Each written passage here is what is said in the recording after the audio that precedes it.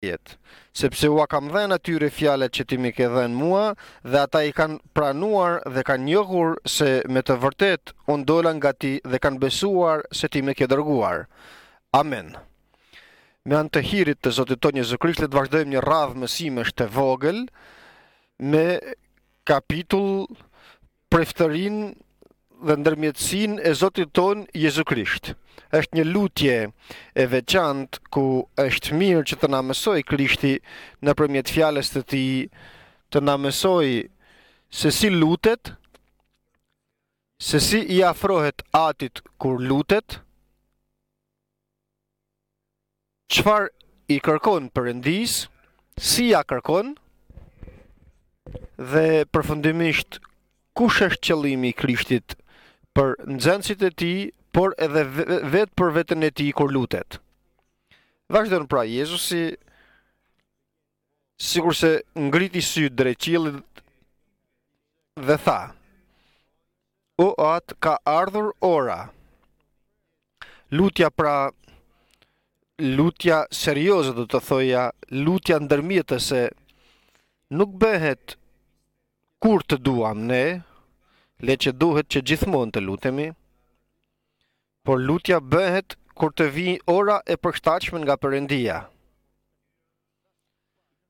Zoti jon pas pak orësh do të arrestohet, do ta përqeshin, do ta kryqëzojnë dhe ditën e tretë do të ringjallet.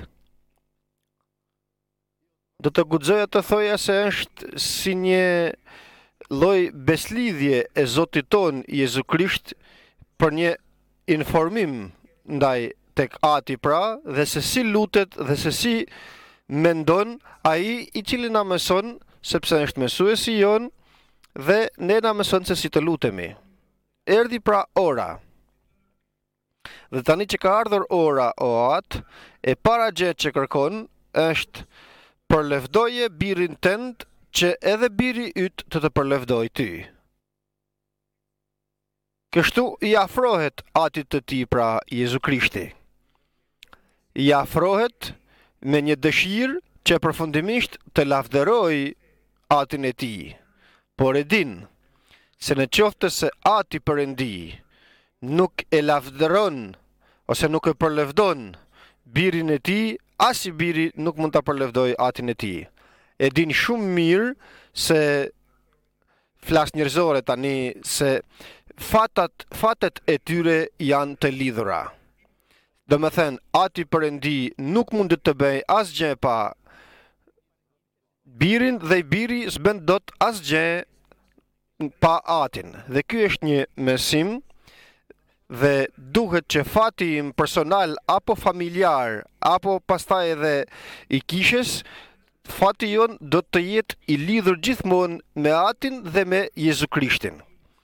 Asgjë nuk mund të bëhet pra në jetën time, asnjë lloj bekimit nuk mund të vinë në jetën time, asnjë bekim nuk vjen në jetën e Krishtit, nëse Ati Perëndi nuk do ta përlevdoj.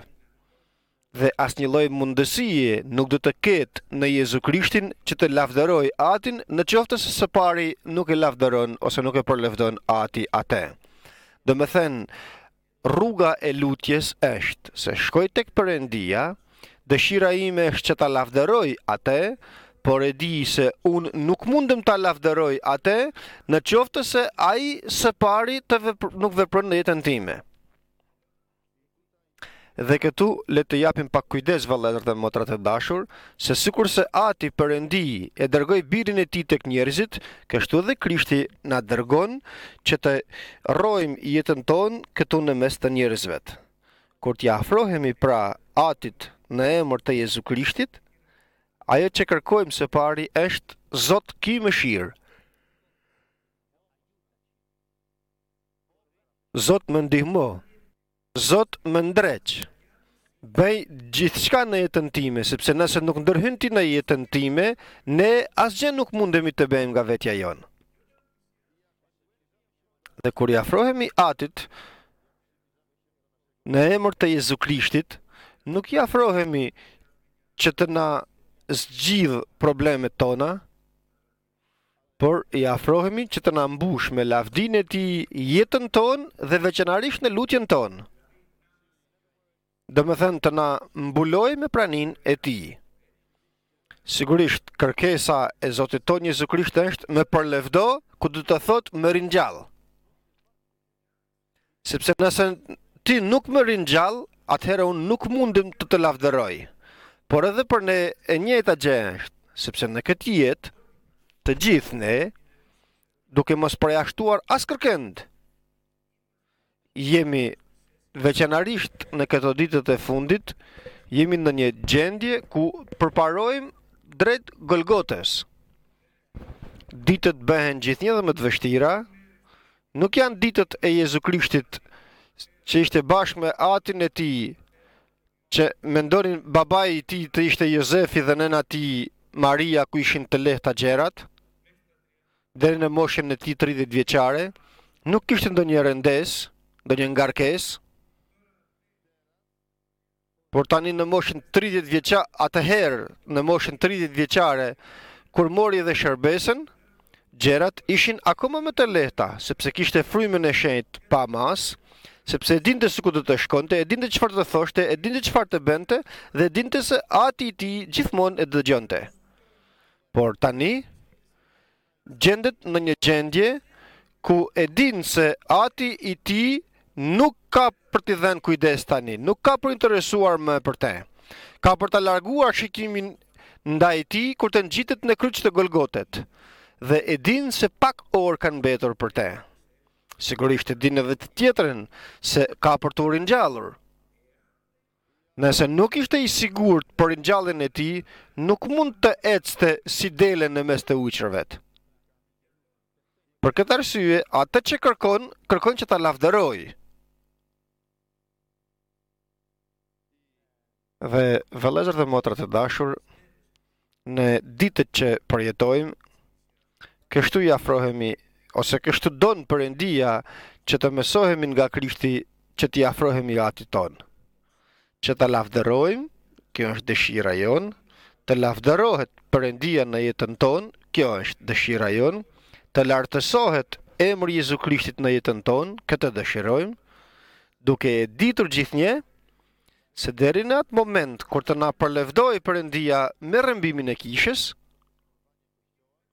aty ku të gjitha gjërat do të bëhen të përkryera dhe të përsosura, do të jetë momenti që do të kalojmë jo vetëm nga ditët e kohrave të këqija, por përpara se të arrijmë atje, do të kalojmë edhe në ditët që duhet të luftojmë në betejën e mirë, duhet të ecim me këmbgulje në rrugën të cilën Perëndia ka përgatitur për ne, dhe mbase për ne njerëzit e dobët, më rëndësishme është që të mirëmbajmë besimin tonë.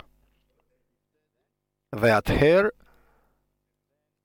nuk na pret gjë tjetër veç se kurora e drejtësisë kur ati jon do të na përlevdoj.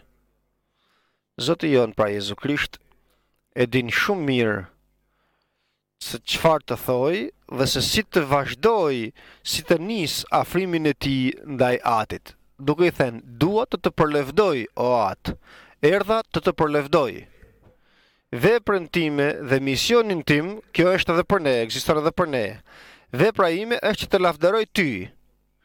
Pra është i qartë Jezu Krishti si njeri, se misioni i tij është për të lavdëruar atin e tij.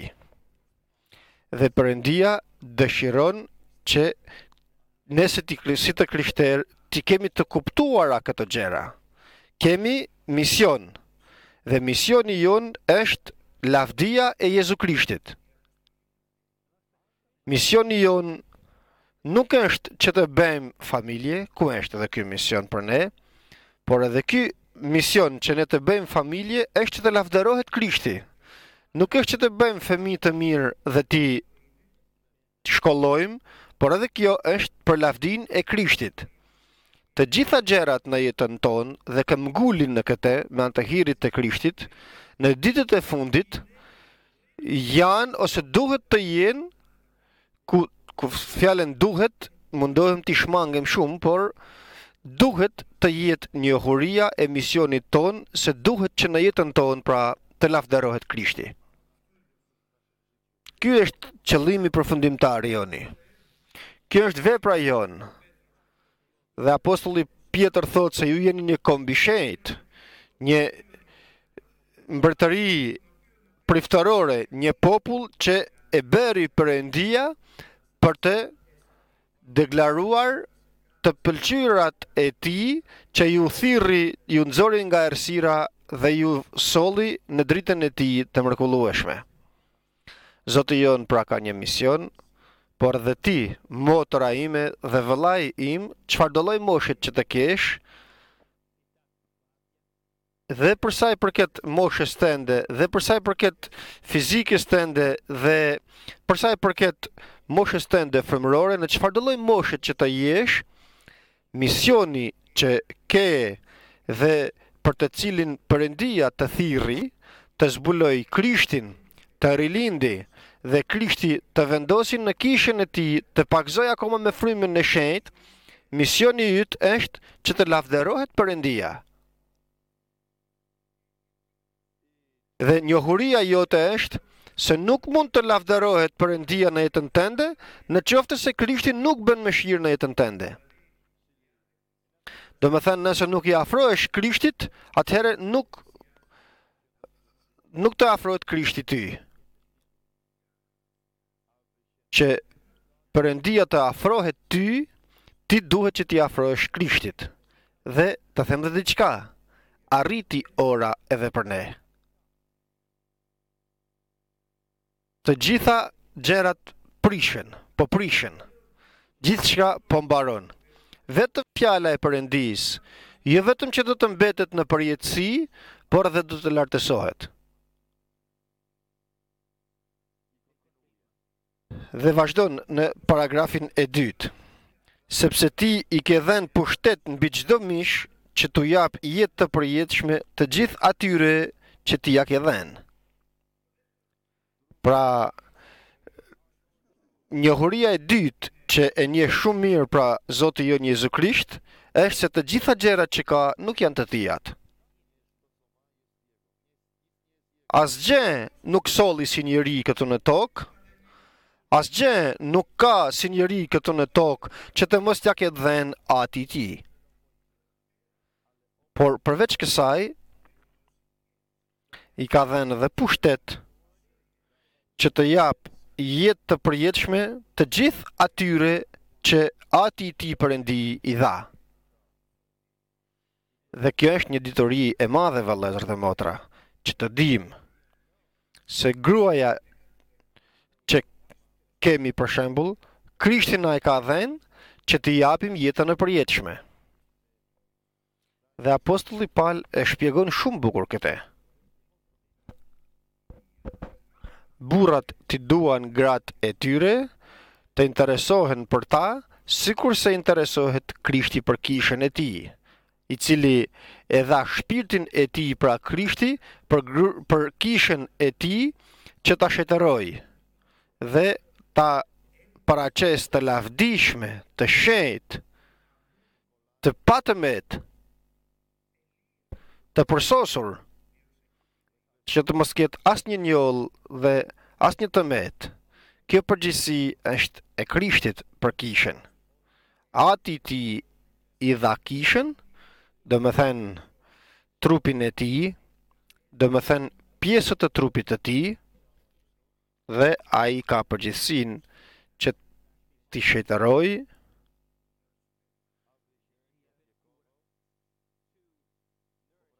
në sakt të na shetëroj, të interesohet për ne, deri në qoftë se ne e duam sigurisht.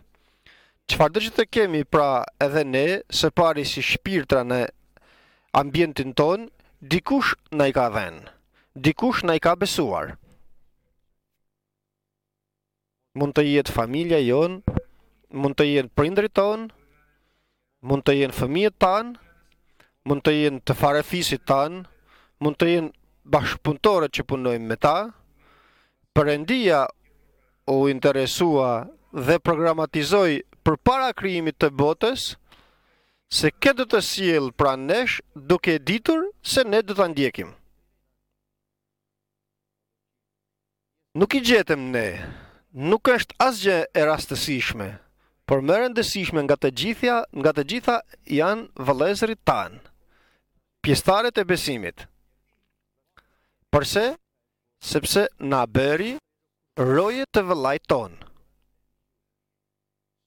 Do më thënë kemi përgjithësi, jo vetëm që të mos skandalizojmë vëllain ton apo këdo tjetër që mund të jetë pranë nesh, me panjohurit tona, me budallëqet me falni tonat, apo me dëshiren që ka bota që të kemi ne, apo me çfarë do lloj sjellje tjetër të papranueshme për Perëndin që e bën të mërzitet fryma e shenjtë për këtë, por të interesohemi që t'ju japim forcë, që t'i ngushëllojmë dhe sikur se thot apostulli Paul, ne për këtë gjë jemi, që të interesohemi për ta, që t'i përforcojmë ata dhe t'i ngushëllojmë. Sikurse të njëjtën gjë bën Zoti jon Jezu Krisht, duke ditur se më dha pushtet dhe është e tmerrshme të dha pushtet që të interesohesh për jetën e përjetshme.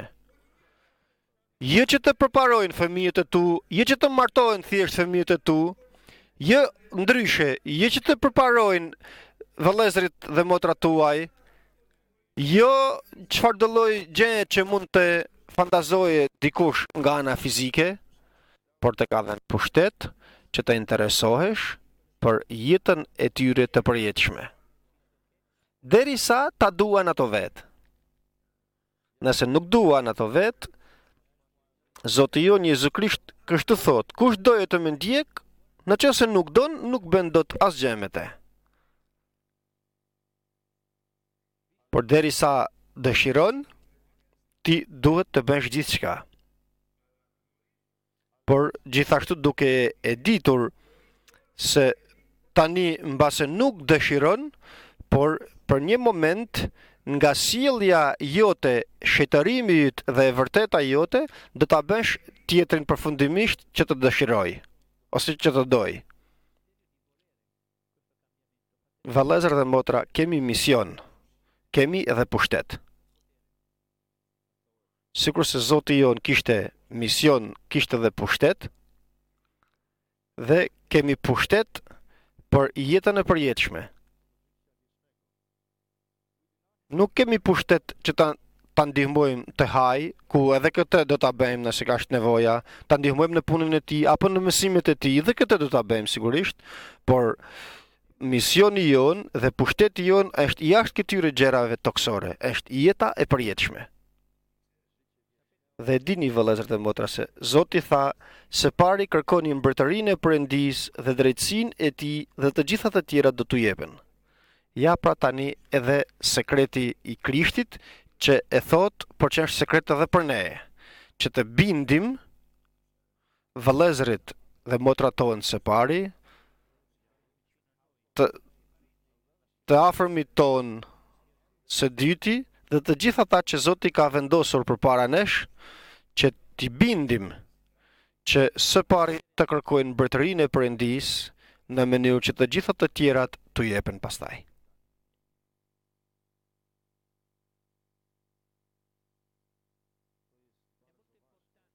Mendoj se është shumë e rëndësishme për të kuptuar se në këtë jetë u bë diçka e mrekullueshme në jetën time apo në jetën tënde, me nxori Perëndia nga errësira, me solli në dritën e tij të mrekullueshme. Me nxori nga mbretëria e kësaj bote dhe me vendosi në mbretërinë e birit të tij. Dhe me dhuroi mision dhe pushtet.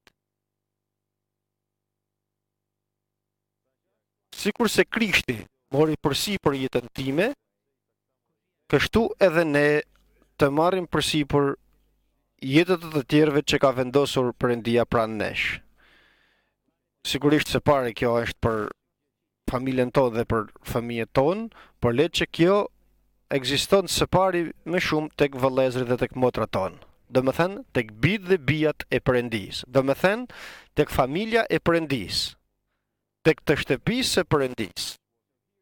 Ja pra një njeri që skandalizon dhe nëse vazhdon të skandalizoj, Krishti do ta nxjerrë jashtë.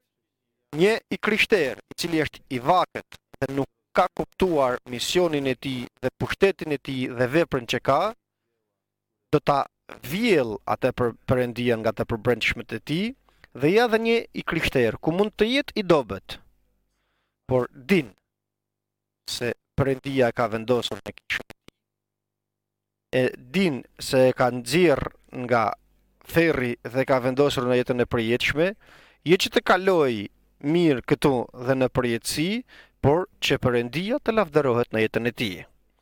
Dhe si lavdërohet Perëndia në jetën e tij, që të duke përmbushur misionin ton dhe që të veprojmë në pushtetin që na ka dhënë Perëndia. Në këtë gjë lavdërohet Ati, thot Krishti, që të jepni fryt dhe fryti juaj të mbetet.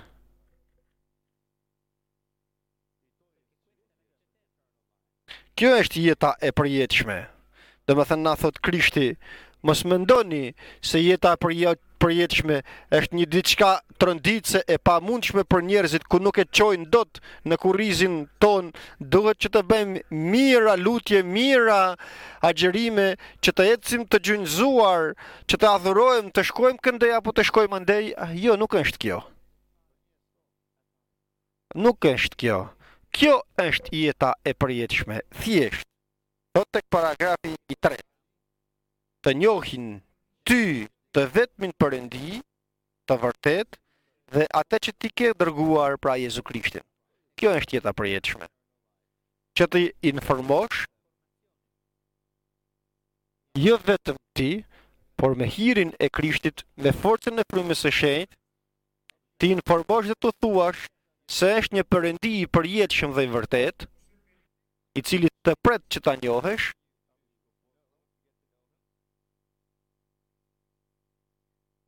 ta informosh se ai Perëndi i përjetshëm dhe i vërtet e dërgoi birin e tij të vetëm lindurin që të vdes për mëkatet tona, nga të cilat nuk çliroheshim dot. Të vdes për mëkatet tona, për paudhësitë tona, të vdes për sëmundjet tona dhe të vdes edhe për paqen e Perëndis që të jetë në jetën tënde, pra të heq ngarkesën.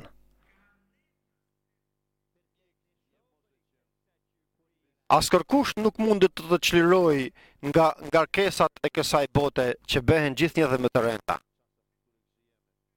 Dhe çdo siguri e themi këtë, se mund të çlirojë nga çdo ngarkesë, kushdo qoftë ajo ngarkesë, kushdo qoftë ajo që të duket në mendjen tënde, në sytë e tu apo në veshjet e tu, se nuk çlirohesh dot, është plotësisht e sigurt dhe na siguron dhe na informon fjala e Perëndis se Jezu Krishti e derdhi gjakun e tij, lavdëroi Atin e tij mbi kryq të Golgotës për ty, që të marrë të gjitha ato ngarkesa që të rëndonin, që të jap paqen tënde, të çlirojë nga mëkatet pa udhësit, që të dhurojë shërimin e trupit, të shpirtit dhe të frymës, dhe të drejtojë në jetën e përjetshme.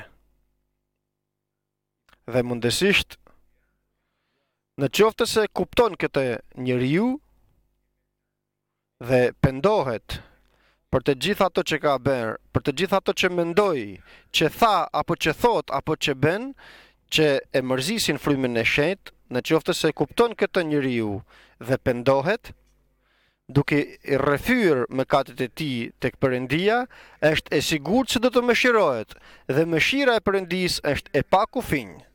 Dhe që të kuptojmë kështu për pak se kush është mëshira e Perëndis, na thot: unë kam për të ndriçuar mendjen. Unë kam për të dhenë në jetën tënde dituri dhe mençuri se si të ecësh, se cili është vullneti im i mirë dhe i përkryer dhe se si të ecesh në te, pra në vullnetin tim. Unë kam për të drejtuar, kam për të mësuar udhën në të cilën duhet të ecesh. S'kam për të lënë vetëm, do të kesh bariun. Nuk do të jesh një dele pa bari, por do të jesh një dele në mes të uqërvet, por që ka bari. Ku ka për të ruajtur, ka për të mbrojtur, ka për të çliruar, por edhe ka për të drejtuar në rrugën që duhet të ecesh. S'do të bësh gabime, do më thënë. Asnjë gabim nuk do të bësh. Nuk bën gabim delja kur kërkon të gjej kollotën e mirë apo ujrat që të japin çlodhje, por kur të drejtohet nga bariu i saj. Sepse nuk shkon ku të doj, po të shkoj ku të doj delja, do të humbas. Por kur të drejtohet nga bariu i saj, nuk humbet delja, nuk bën gabime. Unë kam për të këshilluar gjithmonë. E din çfarë do të thotë të këshilloj Perëndia? Çfarë të thuash, si të mendosh, të ngushëlloj me fjalët e tij. Dhe përfundimisht sytë e mi do të jenë mbi ty gjithmonë. Do më thënë, gjithmonë do të interesohem për ty. Dhe kështu tha Davidi, Zoti është bariu im, nuk do të më mungoj asgjë. Dhe sikur se vëllezër dhe motra të dashur, njeriu Jezu Krisht o rrezikua për 3 vjet e gjys të shërbesës së tij këtu në tokë shumë herë, sepse donin ta vrisnin, por nuk ja arritnin sepse nuk ishte ora e tyre. E vran që të përlevdohet ati i tij, dhe kështu ati i tij të gjej rastin që të përlevdoj birin e tij.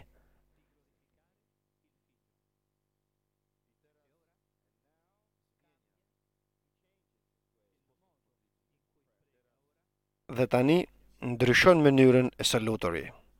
Tani i afrohet atit me prezencë. Së pari afrohej atit duke i kërkuar, hapi zemrën e tij për dëshirën që kishte brenda saj, e rretheu dëshirën e tij, ato gjëra që i kishte shpjeguar, ati i tij qiellor i shpjegoi ose i tregoi vullnetin e tij, por tani i afrohet me autoritet.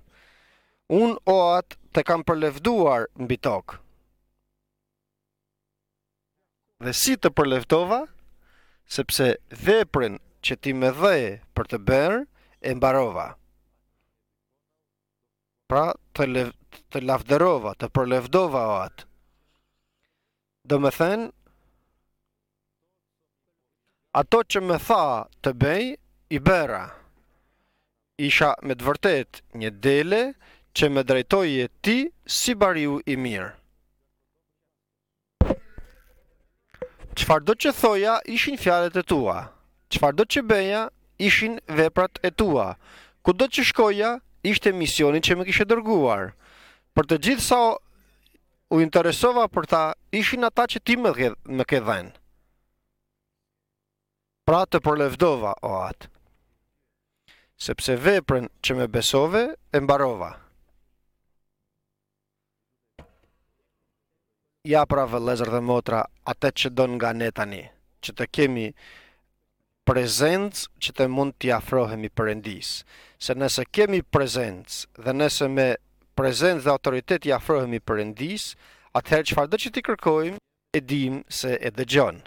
Dhe nëse e dim se e dëgjon, çfarëdo që t'i kërkojmë, ai na përgjigjet. Pra mos e hidhni poshtë prezencën tuaj, sepse ka shpërblim të madh. Mos e humb, mos qëndro asnjë moment që të mos kesh prezencë përpara atit tënd. Atit Perëndi. Dhe kur nuk ke për ta humbur autoritetin tënd ose prezencën tënde, nëse kryen vullnetin e Perëndis. Dhe ne, nga që jemi njerëz të dobët, të paforcë, të pavlerë, prezencë ose autoritet, kemi vetëm me anë të gjakut të Jezu Krishtit. i cili na pastron nga çdo mëkat, vetëm me forcën e frymës së shenjtë, që na drejton në çdo të vërtetë. Vetëm me fjalën e Perëndisë, ku është forca e Perëndisë, vetëm me ungjillin e Jezu Krishtit, ku është forca e Perëndisë, që shpëton të gjithë ata njerëz që besojnë në te. Nuk ka tjetër mënyrë. Zoti jon kishte prezencë, sepse ishte i pamëkat. Por nuk ka asnjë lloj mënyret që ne të qëndrojmë të pamëkat, sepse ai ishte i drejtë.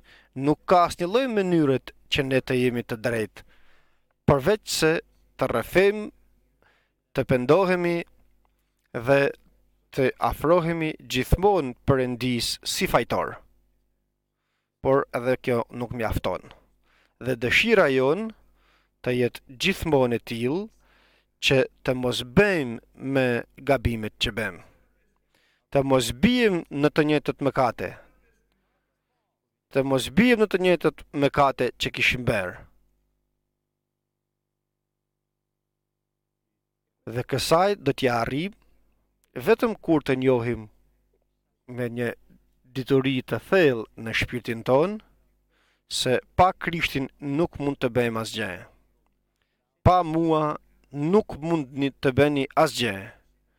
Kjo mbase është një nga misteret më të mëdha që na zbuloi Krishti nëpërmjet ungjillit të tij. Asgjë nuk mund të bësh vëlla dhe motër për jetën tënde, apo për shëndetin tënd, apo për familjen tënde. Dhe veçanërisht ta them ashtu sikur se dëshiron Perëndia ta them, për të ardhmen tënde, pa Krishtin nuk mundesh të bësh asgjë. Asgjë. Në qoftë se pra vjen ky sekret i madh dhe të bëhet një dituri në shpirtin ton dhe të bëhet një besim në zemrën ton dhe të bëhet e vërtet në mendjen ton që të pushoj se qeni mburravece dhe krenare për të bëhet e përullur dhe e but mendja jon, në qoftë se kjo nuk bëhet kështu, atëherë do të ecim në jetën ton pavarësisht nga dhuntit që mund të na ketë dhënë Perëndia, do të kalojmë nga dështimi në dështim, nga gabimi në gabim, nga pikëllimi në pikëllim, nga ankthi në ankth, apo nga frika në frikë, dhe përfundimisht duke i humbur edhe shpresat dhe duke shkuar drejt mbarimit. Dhe do të kalojnë vitet dhe do të humbas jeta jon. Dhe në mes të kaq të mirave që na ka vënë Perëndia, do të jemi si të vdekur, të uritur.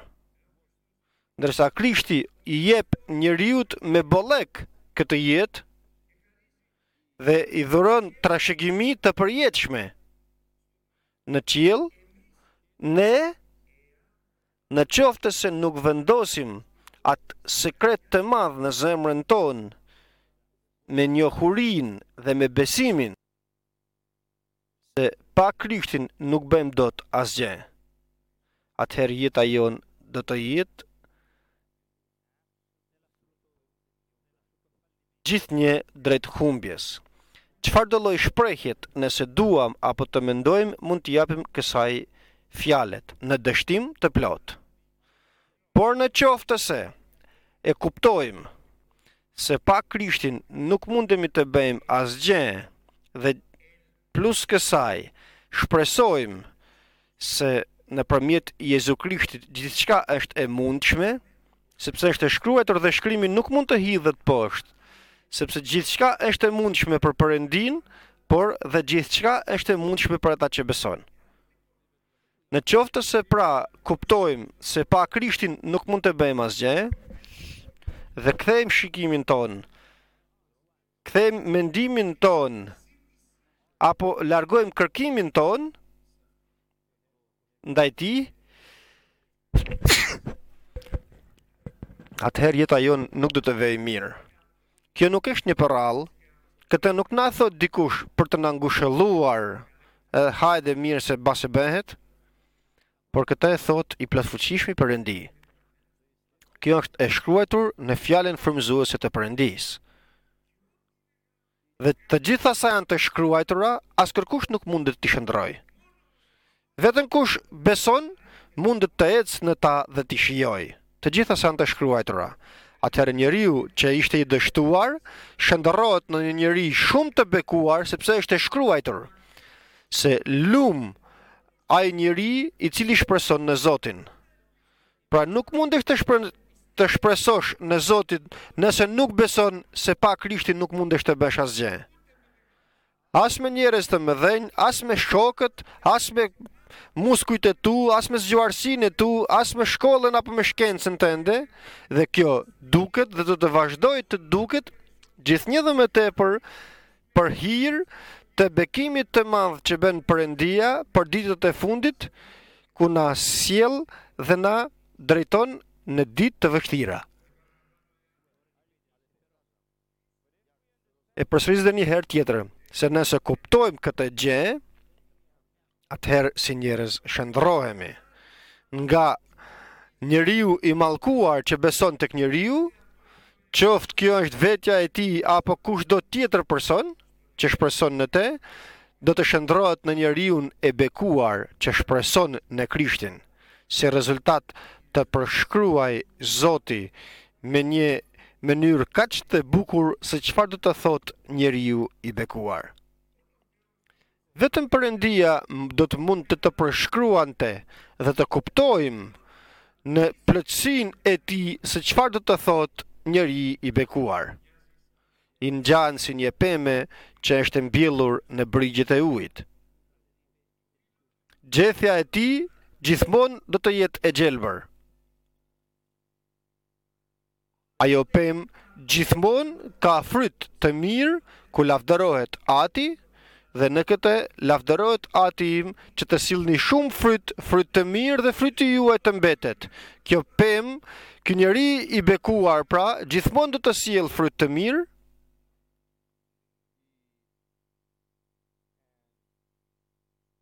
dhe më e rëndësishmja.